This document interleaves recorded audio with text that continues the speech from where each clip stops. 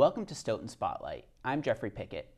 On this episode, former Selectman Joe Mokrisky came in and asked to have an opportunity to respond to a recent story that has been in the Stoughton Journal, the Snyder-Stoughton column, last edition of the Stoughton Journal, and on WBZ TV about a memorial square sign in Stoughton which was labeled as a killed in action, which had been an error, and another sign was taken down as the template to make this inadvertent sign. So Joe is here today and we'll have a conversation about this matter. But if we could put up the signs just on the screen, just so if anybody's watching right now and hasn't read the article, hasn't watched the BZ piece, just so we can see what the situation was. You can see on the right-hand side of the screen the blue sign, Kenneth Mokrisky Square, which is located on Canton and Drake Streets, and that's the standard sign that's around town for veterans who have been who have served but came back after the war, lived a life of service to the town, and are honored with a memorial square. The sign on the left was a sign that is mirrored after the killed in action signs, and I guess you could say the issue here is with that sign on the left saying killed in action because Kenneth was not killed in action, and we'll get to that later. And that sign itself, if we could bring up the mirror sign, the sign on the left was modeled after this sign, and this sign that you see on the screen was briefly taken down as a template for the black Kenneth Mokrisky sign. So this story has certainly created a lot of buzz here in town over the last few days, over the Memorial Day weekend, and several veterans have voiced their opinions, but we're here today to hear from Joe Mokrisky, who's in the center of this story. So we'll start, Joe, with when you had this sign made, over a month ago. Did you envision you having to come in here? No, not at all. This is something that has grown out of proportion completely over a mistake that was made, and it shouldn't have happened, but it did. I've been accused in social media and by some people, town employees, elected officials, which is not borderline slanderous, it's slanderous. I've been accused of committing a crime, of stealing a sign, and nobody wanted to hear it. Nobody has asked me coming into you to come in and have my side of the story heard is the only opportunity I've had. I've not been asked anything by anyone. Well, let's go back to the beginning here. Yeah. So the sign, if my date is correct, the original Kenneth Mokrisky sign was dedicated in 1994. Mm-hmm. And so it's a blue sign, and as I mentioned a minute ago, the blue signs are what you see mostly around town mm-hmm. for the veterans who have served, came back and lived a life of service to the town of Stoughton mm-hmm. and are honored. Mm-hmm. So that sign, so at what point did you and who did you approach to upgrade the sign? Okay. Well, one thing I do want to correct from the beginning mm-hmm. is that there is no written policy that would have been voted by the Board of Selectmen that says a black sign indicates killed in action. Mm-hmm. There is no written policy. You have a picture that you'll be putting up sooner in a couple of minutes here. We can put it up, the Simeon Yeah, Square. The Simeon sign. That one's been up before my uncle, I believe, and the veterans agent knows it's there, has never mentioned anything about another black sign. That's right down the street from our studios exactly. here. So people go by. TV. So this Turnpike. Analogy that a black sign means killed in action is false. There's no policy in the town of Stoughton books, and this was verified by the town manager, that there is no written policy that says black signs are for killed in action. So let's backtrack. So what did you want to do with the sign? Who did you approach about it? My first call is to the people that put these signs up and mm-hmm. create these signs, the DPW. Mm-hmm. And I said to the DPW, I'd like to get a new sign because the one at my uncle's location was in disrepair, It was ready, one side was ready to peel through, and for them to put the old one back up, they had to reconstruct it to put it up, okay, because it was in that bad a disrepair. I said, and if I can, I'd like to get one of the black ones. The shape is it's a different shape, it's a nicer looking sign. And I said, get me the bill. I'm not looking for a freebie, I'll pay the bill, so when it's ready, call me, let me know it's ready, and I'll go pay the bill. So if people look around town, a lot of these memorial squares are not kept up with. I keep up with this in honor of my uncle's memory. And I put flowers there, I've got a hanging plant there, I try to keep it looking nice. And I just wanted a sign, so I said, take the same information for my uncle's sign and just see if you can put it on one of the black ones with the same shape, because it was a nicer looking sign. So it was done. I didn't take any sign down. I did not remove Mr. Mears' sign. I did not touch it. I did not bring it anywhere. I did not steal it. I didn't do anything illegal.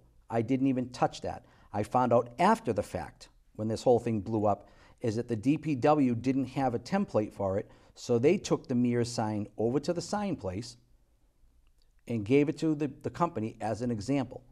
And somewhere in that breakdown, the part that, my uncle's information wasn't there. All they did was took the same sign and replaced the name. So you never asked for a duplication of a killed in action sign? Never. Now, do you understand, though, why that upset members of the veteran community? Without a doubt. I mean, listen, I'm stuck in the middle here because all I tried to do was something to honor my uncle's memory, which I always do, and to put up a nicer looking sign. If somebody had said, now I went to the people that make the signs and do the polls and get these square locations done. If they said, hey, listen, black is a sign for killed in action, I would have said, okay, then I won't do it. Give me the same shape and put it in blue. It was that simple, but it never come up. I know there's not a policy. I knew that before. Okay, this was nothing more than an error that they duplicated the sign by just changing the name on the same sign. And that's wrong. And now, believe me, I have veterans that I know that I've already called, and when they heard my side, they didn't feel as bad. Do you feel, though, that the Mears family, though, do you feel they should be apologized to? I would apologize to the Mears family without a doubt. And just for our just viewers, because it happened. Right. He was 19 years old, died in service in Vietnam, and you know something? and has a square named for him, not far from actually your uncle's square. Exactly. Right. And I'll tell you, there's nobody that will ever say that I disrespect veterans. I've done more as an elected official in this town than some people ever dreamed of doing to try to, make sure that veterans get what they need. And that we can have programs. Everything, I've stood by it. I was endorsed a few years back by every sitting commander of the Allied Veterans Council. When I went to the Vietnam Wall, I made sure that I brought back the rubbings. They sit in Town Hall now of every Stoughton man killed in action is sitting on the wall of Town Hall right now, the rubbings. So, you're not going to say that, and one more, the 182nd Air National Guard unit, I was honored by them in 2001 for my commitment to their unit at their military ball. All right, so, nobody's going to say that I don't care. Our veterans are the most important. And what really pisses me off, in plain English, is that this got brought up on Memorial Day weekend. Shame on the people that even took it and ran with it at that particular time, because that should have been a time we should have been honoring our military people, but yet this BS was on there. And shame on them for doing it at that time. The Mears sign, obviously there's a gold star on the top, which would indicate killed in action. Yep. Then the words killed in action. There are the Simeon sign, let's talk about that, because that is another black sign. Although I can't think of off the top of my head another sign like it in town. No, without a doubt, you're right. Do you know the circumstances around that? Because again, that doesn't fit, whether there's a policy or not, it doesn't fit the design that most of the other signs have. No, exactly. This was just a nicer looking sign, and if it was in blue, and it will probably, something's going back up, because the sign there is in disrepair. It was just a nicer shape of the sign, and the fact that it was a black one, it wasn't done the intention wasn't to dishonor anyone else. It was a nicer looking sign. It's that simple. Well, do you feel you were a selectman for years? Do you feel there should be a policy? Without a doubt, there should be. The town has, whether in words or not, more or less in practice, established that blue are for signs for veterans who came back from war and died later in life, and black is for killed in action. Right, but again, we were talking about the sign difference and what the color was or the shape. You know, I would say that if you want to make it a policy, that you nail it down to exactly what the size and color is going to be. You know, and this was nothing more than an oversight. You know, the other sign was there. I was told there was another sign that was a black one that was up, and it was actually changed. You know, and it was changed because of something different. I don't know what it was, but it's irrelevant. But this was nothing more than they took the wrong information and put it on the sign. This wouldn't have been as much an issue as it is now. Who's they? The sign company? The company. Well, I believe that the person that brought the sign to the sign company didn't give the sign company the proper directions. Did you ever see like a purchase order or like a receipt that like you would only get? Only when I paid the bill. Mm-hmm. And did that indicate that it was? It did, yes. Okay. And that's when the sign went up. When the sign went up, I got a phone call immediately. And I said, I won't say what I said, get it down, you know, because that's not right. You know, not because it's going to be unpopular. It wasn't right. My uncle, I worked for my uncle, okay? I loved my uncle. He did a lot for me. He was a man, one of the men I looked up to in my life. Why in God's good earth would I ever go and lie about his service record? I'm not honoring his memory, and I'm not going to do it. That's not what I do.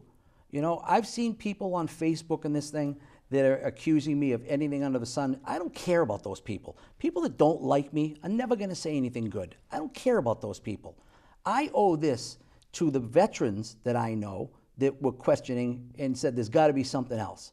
Well, do you understand why this became such a hot topic? I do, but what bothers me, Jeff, is that not one person until today, not one person, not the veterans agent, no member of the board, well, 3 members of the Board of Selectmen I called personally and they said they were okay with it. Nobody has asked my side of the story, okay? Mark Snyder called me while I was on a business trip to California and asked me if I wanted to defend myself. And he's asking me about a letter that I've never even seen yet. But in fairness, I did speak with him and he said that he would have printed whatever you sent to him unedited. Exactly, but I'm not going to respond with something I haven't seen, okay? And I like Mark, you know, but Mark is very close to, you know, he has a friendly relationship with the veterans agent's wife. You know, she volunteered here with TV shows. Sure, but this is a town where But I'm sorry, though, that relationship, when I'm getting people, you know, when I'm getting the veterans agent making accusations about me that are untrue, I'm not going to respond until I know what I'm dealing with. Well, I guess in defense of, not that it's my place to defend anybody, but I certainly would think that Mark has enough integrity that he wouldn't let a relationship get in the way. I'm not saying he doesn't, but what I'm saying is that's the reason I didn't talk to Mark, because I hadn't seen anything, and I know that he most likely, because he's talking about a letter that I hadn't even received yet. Well, the selectmen did go into executive session about this matter. That's right, and without asking me my side of the story. And, well, they are requesting, I believe that you would have received it because it said that it was delivered by certified mail.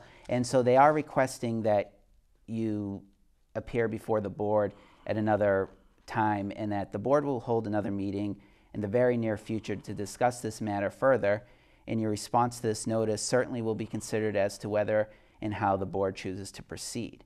The board found that, in a unanimous opinion, that it was disrespectful to the veterans killed in action and their families. Well, do you feel that, because at the time, just to get the timing right, you were still a member of the Board of Selectmen, right, when you ordered the sign? It was right about, it was in that time. I forget what the time was, but it could have been just before or just after. Do you feel that it's proper for a member of the Board of Selectmen to call the DPW and make such a request? Could regular, I don't want to say regular resident because Board of Selectmen are regular residents too, but could any member of the public call the DPW and make the same request? Sure. Why not? If it's not costing the town, they can make that request. If they had a memorial sign, You know, people, you know, and this is the one because I knew they make the signs. Some people may go to the veterans agent first because they didn't know where the sign comes from. But the reason I called them is I know they make the signs. But you So- understand with and the then- weight no, I of being a understand. selectman. No, I understand, but it was not an order, it was a request. If they said, no, we can't do that, I would have made other arrangements. So it was not, I didn't order anyone to do anything. If the DPW didn't feel comfortable with it, they could have said, no, we don't do that. And I would have said, okay, fine. You know, it was that simple. So, there was no pressure, and I think I even said something to the fact, if you don't want to do it, let me know, I can do something else. Because we're talking about a sign. This isn't, you know, an act of Congress here. You know, so and here's the thing that I did notice in Facebook, you know, when I was looking at some of this bull, is that there's a Stoughton resident that said, my father was killed in action, and I've been trying to get a sign that said it for some time, and I haven't been able to get it. So what does that tell you about the process? You know, if we have a Stoughton resident that has a sign and it doesn't say killed in action and he was, what's that tell you about the process?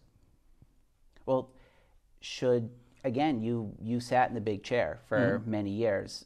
Should the Board of Selectmen be making a policy? Oh, right now after this, definitely. To deal with something Yeah, like but see, this. that's the thing. It was something that wasn't, that you needed a policy. But if we're going to, you know, if something like a mistake would have happened, like this mistake was made, it should go through, I would say it should go because we can't let this happen again. In all fairness, though, if it was just plain the blue sign and the black sign, blue is for one set of veterans, black is for the other, and there wasn't that was mixing. the policy, right. Right. But if there is mixing, doesn't that kind of lend itself to there needs to be some sort of policy? Yes, but that's my point, is I showed you the other black sign that's sitting there today. All I was asking for was a different shape. That's all.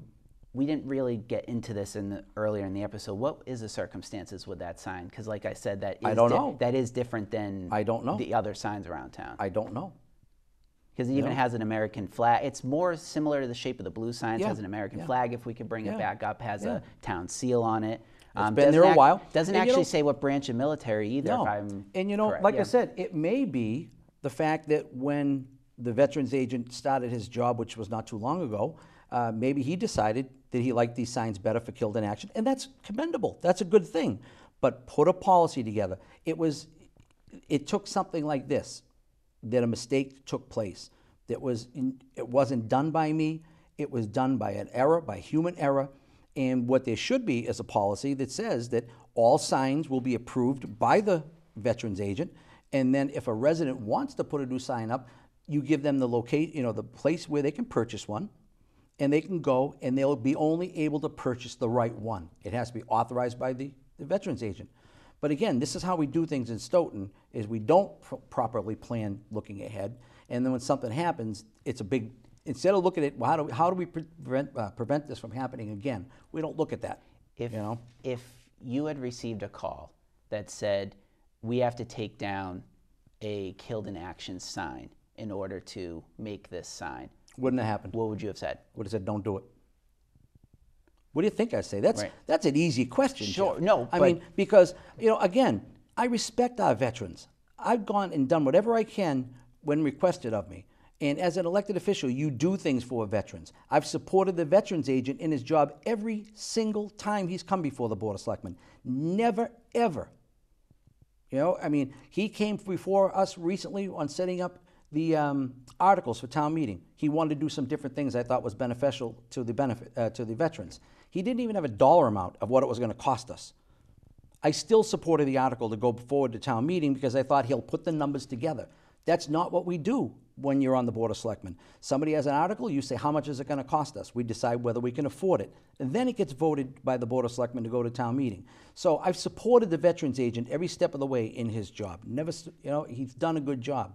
This one here I have a problem with just by the way it was handled. Now, in terms of, you're watching the show tonight, and this is your most extensive comments on the situation. But only because I haven't been given them. Sure. What about people saying, listening to this, are you throwing the DPW under the bus? Do you feel that? No, I'm not throwing. I'm stating the facts because the facts haven't been talked about for me. And I'm not throwing them under the bus. This was an error. People make mistakes. This was a bad one. Nobody did anything intentionally, and I'm not throwing anyone under the bus. But, my reputation right now is the thing that's being slandered. People in town have been slandering my name, okay? Under the legal terms, I could sue these people, okay? The town manager told the veterans agent, there's nothing here, let it go. The DPW said to the veterans agent, there's nothing here, let it go. He took this on his own to run with it.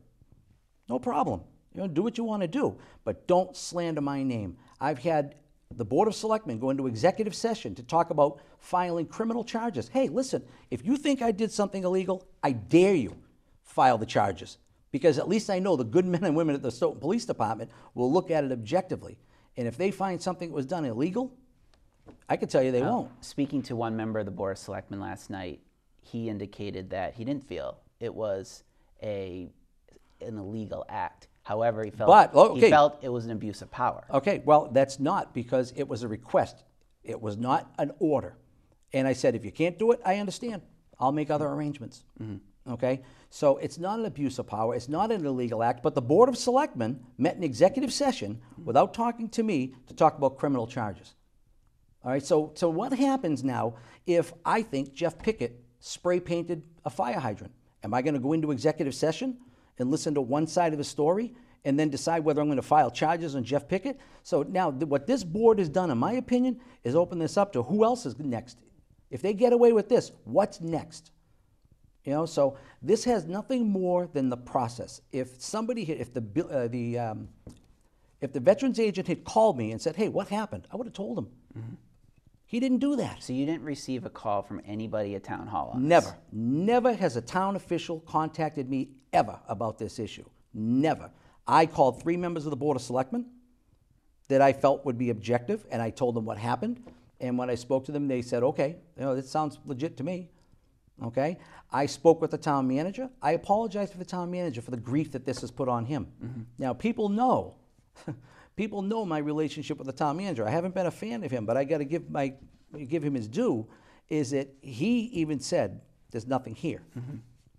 And he told the veterans agent that. The DPW superintendent, when I was in his office apologizing to him, okay, I was apologizing to the DPW as well for this grief that this is put on his department, is that the veterans agent stuck his head in the office when I was sitting there. And he asked him if I could talk to you privately. He didn't even take that opportunity to say, can I ask you what the hell happened here? He didn't do that. Okay? So this has been a concentrated effort to take one side of a story and run with it and see what you can find. Okay? Now, I got to back up. When you said, the Mears family, I would have no problem, believe me. I'll say it here, and if I knew where to get in touch with them, I would go see them and apologize for the situation that took place, because it's wrong. But, and I am going to go and say, that I do apologize to all of our veterans for the controversy this simple mistake has caused. It wasn't my intent. It was nothing more than my want to honor my uncle's memory, to make his area of Stoughton, that little area where my grandfather did business since 1925, and my uncle until his death, to make it look a little nicer. If I had known that this was going to happen, I wouldn't do that. I've served this town dating back to 1987 when I was first elected to the Finance Committee. I've had people file ethics violations on me and complaints, and I've never been found guilty of anything because I don't do anything like that. And I'm not going to start now. I'm going to start when I'm getting off the Board of Selectmen. Come on. This was a simple mistake that has just been blown way out of proportion. And I wish it didn't happen. Believe me, because the last thing you do when your mother goes on Facebook, or people that you love, and my kids go on Facebook and read this, there's no excuse. And I would ask anybody who sits there and makes these statements on Facebook about sending me to jail and stripping my name from all these, the buildings, and, just look yourself in the mirror and ask you if you would want somebody, your kids, to see somebody saying that about you. So it's out of control. It needs to stop. I have not, I've had media people see a letter before I've seen it. You've got a letter right there, a 3-page letter that was written by the veterans agent. That letter sitting right there, with God as my judge, I have never looked at before, but you have it, right? Other people got the letter that was sent to me by certified mail when the board knew, and Mark Snyder knew. I was in California last week. They sent it to me certified mail. I couldn't see it, but I was asked to respond about it. So I mean, see, people don't know that. I have no problem talking about anything. If you want to talk about that letter, I'll respond to it. But again, what needs to be said is that you have a copy of the letter written about me, and I haven't even had a copy of it. I mean, in this letter, just for viewers at home, it was written to the selectman, town manager, and members of the Memorial Square Dedication Committee. And it's laying out Mr. Pizzara's case and what he feels occurred in this matter. And then the letter from the Board of Selectmen is a one-page letter that is sent. It's signed by all 5 selectmen and was dated May 18th. The previous letter that you referenced was dated May 5th. So looking at this situation, though, let me ask you something. Does that letter say that I took the mayor's sign down? Did you read that? I did. Does it say that? It said that either yourself or somebody else acting on your behalf took the letter, took the sign down. Somebody acting on my behalf. So who would that be? Who? So that I take that as I told a friend of mine to go take the sign down. Okay, so that's inaccurate because I just told you who took the sign down. See, that's my point, Jeff. Nobody asked me. That's what's got me mad. That 3-page letter. Let me just quote from it, actually. I don't want to paraphrase where it says, in a number of cases, either directed Public Works or did so himself had the sign removed. Okay, well, it's wrong because I didn't direct anybody to take a sign down, and I didn't take it down, so that's an inaccurate statement. Okay, so if somebody were to go to the DPW and say, did Joe Mokrisky tell you to take the mayor's sign down? They're going to have to say no because I didn't say that. See, that's the thing. Anything that's in here, if somebody wants to challenge me, I'll hook myself up to a lie detector test on this one, but I want the veterans agent to do the same. So look, as our time is about to expire. Yeah, and I do want a couple minutes just to wrap up as well. And let's, because there's only about 40 seconds before we'd run over the slot. So I'll give you a final thought. Yeah. No, I just want to thank you. I came in here, and I'll say for the record, I came in here under my rights as a citizen, which everyone has, to sit in front of a camera and give you my side of the story. I asked Jeff to be a part of this because I don't have a problem getting the tough questions because I've done nothing wrong. This has been something that was a simple human mistake.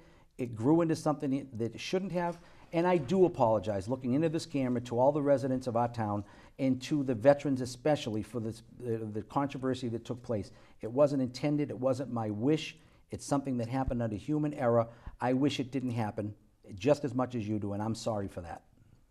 All right, well, thank you for tuning in this evening. Joe, thank you for joining me. And thank you for being honest, and I don't mind the tough questions. Thank you. And again, hope this gives an understanding of the topic. You can also look at the other stories that have been published to get all sides on this issue. So again, thank you for tuning in. I want to thank Michael Hammond for directing, and we'll see you next time on Stoughton Spotlight.